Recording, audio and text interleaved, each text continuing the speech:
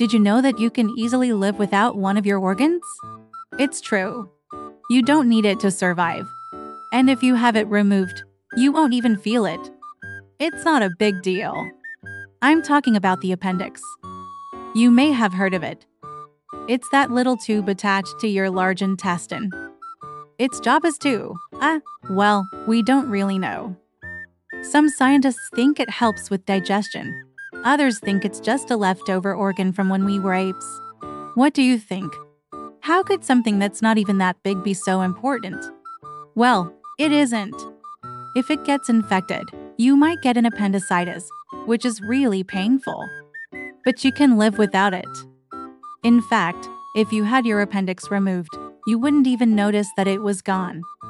So, what should you do? Keep it. If it ain't broke, don't fix it. That's 1 minute. See you tomorrow.